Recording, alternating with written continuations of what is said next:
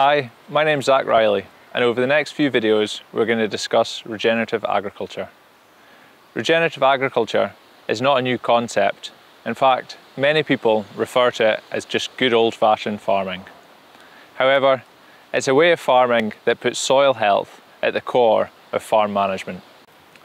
In this video, we're going to explore ways to maximise crop diversity on farm.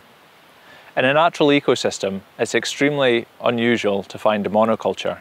However, in farming, it's common practice. Crop diversity, or diversity of plants above ground, leads to diversity of soil biology, and this ultimately leads to increased resilience on farm. Although there's many ways to increase crop diversity, such as intercropping, relay cropping or cover crops, often the most straightforward way is to alter the rotation to include a variety of different species. We went to visit Hugh Black at Backboth, who's been doing just this. Hugh is a farmer in the Farming for a Better Climate Soil Regenerative Group, and he's been tweaking his rotation to include different plant species to maximise crop diversity and below ground resilience. Hi there, I'm Hugh Black. We're farming in Carmiley in Angus.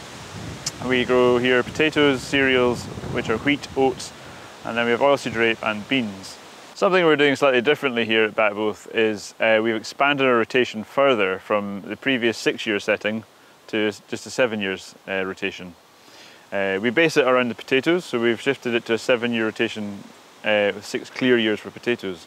But when doing that, we created a scenario where we had second cereals too often. So we've changed the rotation and brought in spring beans and winter beans to add to our species mix.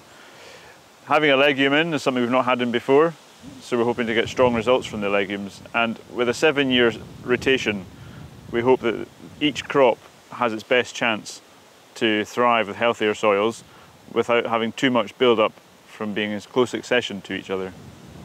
So the rotation is been simplified now. We've managed to set it in stone, almost, depending on the weather, if we get a bad winter, but we start everything around the potato, and it's based around the PCN health of the soil. I'm trying to reduce that by keeping a wide rotation. My ideal would be 10 years or more, but we can't get there yet. We start with the potatoes, and then after the potatoes we follow the wheat crop, winter wheat. The wheat is followed by oats, generally winter oats, which gives us an earlier entry for our oilseed rape. The oilseed rape gives us a nice early entry for our winter wheat crop again, which is the second wheat crop in the rotation. That wheat crop is then followed by spring or winter beans. That again gives us a nice entry with nice land for the third wheat crop in the rotation before we return back to the start into potato crops.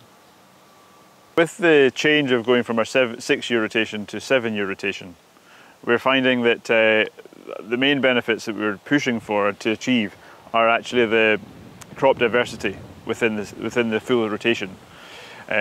Before in our 6-year rotation, we'd often have 2 cereal crops back to back, whether it be wheat and spring barley or spring barley.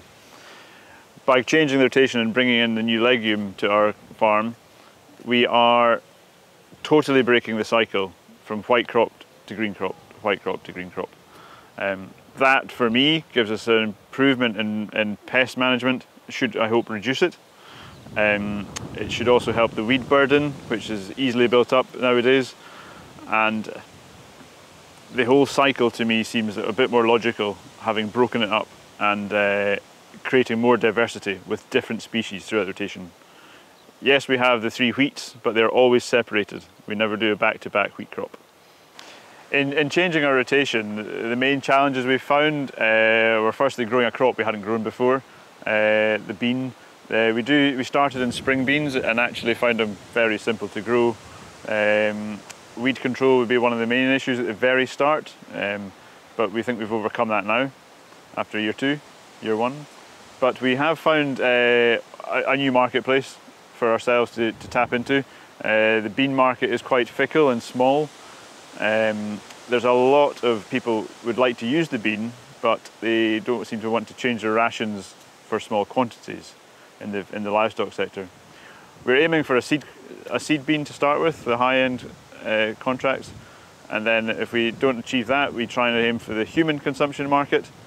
Again, if we don't achieve that for quality, we come back to the baseline, which is the livestock feed market. It's always been available, it's just a smaller movement of product and a bit more fickle to find a market price. Having introduced the new rotation to the farm, we have found, and it may be just coincidence of good summers, but we do feel that the soil structures are improving. They seem to be more flexible. They seem to cope better in poor conditions. And by elongating that rotation even by 1 year and having the different species brought in midway, when we come back round to the potato crop, having had a full 6 years out of heavy, difficult soil handling, we are finding that the soil's in lovely condition again and recovering quite well. The bean leaves a very soft, loamy soil after it's harvested. Whether we ploughed it or whether we direct drill it, it does leave a very nice velvety finish, and it feels like a great start for a wheat crop going in. With the potatoes being the most invasive crop and being lots of cultivations to establish and harvest, it definitely is the point where the damage is all starting in our rotation. But having the different species, doing different rooting structures and different actions in the soil, we feel it can only be helping to recover the soil faster. A bit like a hangover after a night out. We want to get back to where we wanted to be on the Monday morning as fast as we can. And we feel that although the potatoes are very critical to the business's income, we still need to look after the soil for the rest of the rotation. And having this mix of crops, we feel really is helping. And measuring it is difficult, but our drivers and our operators are finding conditions are improving steadily all the time. For those that are thinking of changing their rotation, I would certainly test the market and speak to the market before entering with a crop and try and make sure you get the right value from day one. I had a lot of talks with bean buyers and bean sellers just to establish where my feet were going to land in the market. That gave me confidence when I established the crop, and when I harvested it, I had somewhere to sell it to properly and not be a very weak seller. What my intentions were with the beans aren't what we're doing now, purely because the market is quite fickle, but very doable. Other things I would definitely test for my own confidence is to know that in these poor years of weather, we can establish the crops properly, making sure equipment is suitable for these crops. We managed not to buy any new equipment for changing our rotation. Everything was done in-house. Our team are fully versed with what we're doing, and it's a very simple change, but does have a big effect on the business planning and the output of the business. So we were quite happy with how it's gone, but there's still challenges to be conquered.